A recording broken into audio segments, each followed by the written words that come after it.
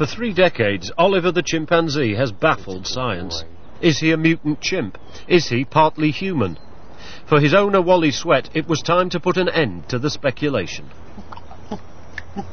I would like, while Oliver is still alive, to find someone who would be willing to really look into the differences. He's a very unique creature, and he won't be with us forever.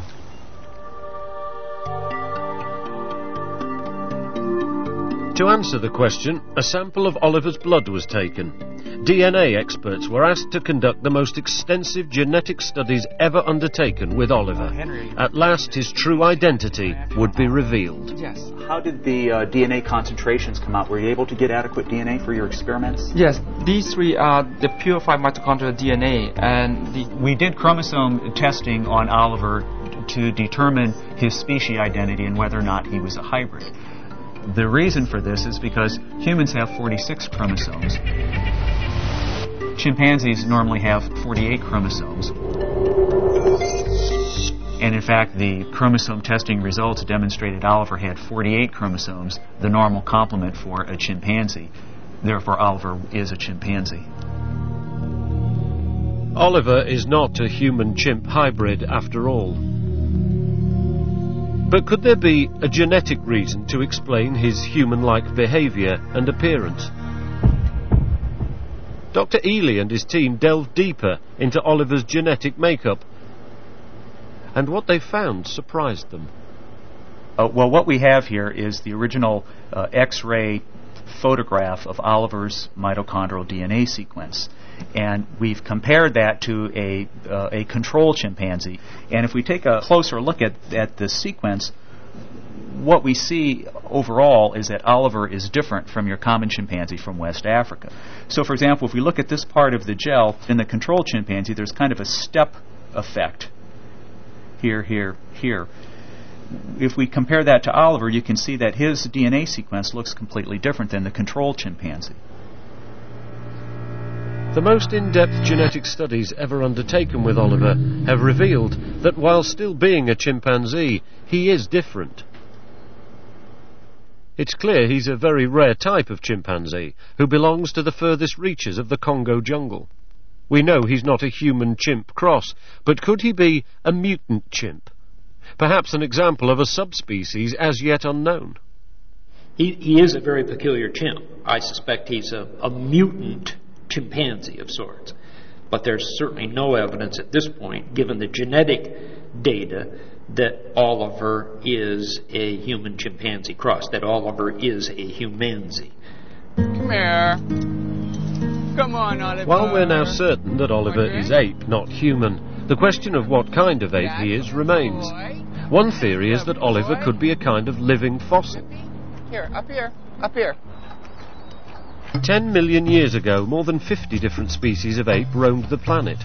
It really was a planet of the apes. Yet 3 million years later, most had disappeared to be replaced by human beings. What helped us make this giant leap from ape to human seems to be the ability to walk on 2 legs.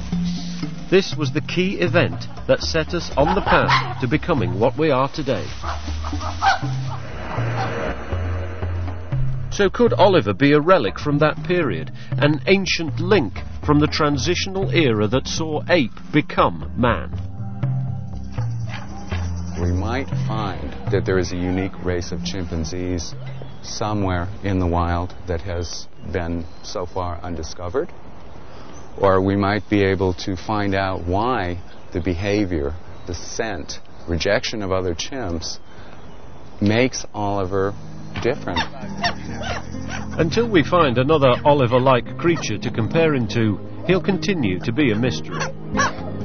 Today, Oliver's an old gentleman, seeing out his days in the Texan sun. His home, primarily primates, has been offering a refuge to all kinds of animals since 1978, but mainly apes. Because it's not run to make a profit, money is tight. Despite this, Wally is trying to raise enough money to build Oliver a new enclosure. at the moment because he's not able to fend for himself. What do you think about creating another area that would encompass this whole place over here, but not too high, where he could fall? Probably lots of different things we could do to keep it safe. We certainly want him to be visible and be able to see the others. Wally believes Oliver is important. He may be a new subspecies, perhaps the only known example of his kind. I'm still totally convinced that there's a mystery about Oliver. He's different. He's a creature who's part of the unknown. Oliver's not a hybrid, but the knowledge to produce such a creature is already here. What's stopping the scientists is not so much technology, but morality, and traditionally that doesn't tend to have a long shelf life. The lesson of history is that whatever can be done will be done somewhere, sometime, by someone.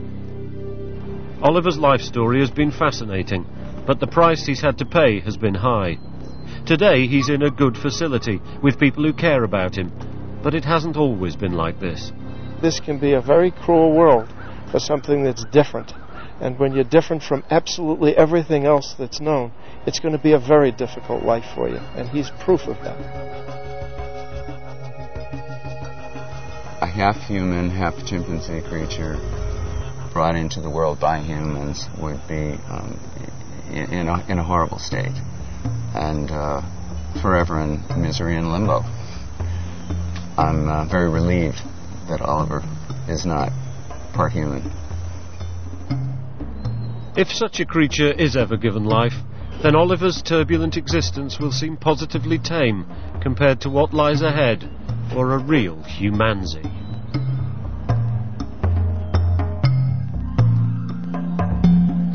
And on the way later tonight on 5, surgery of the most extreme kind. But why do they do it?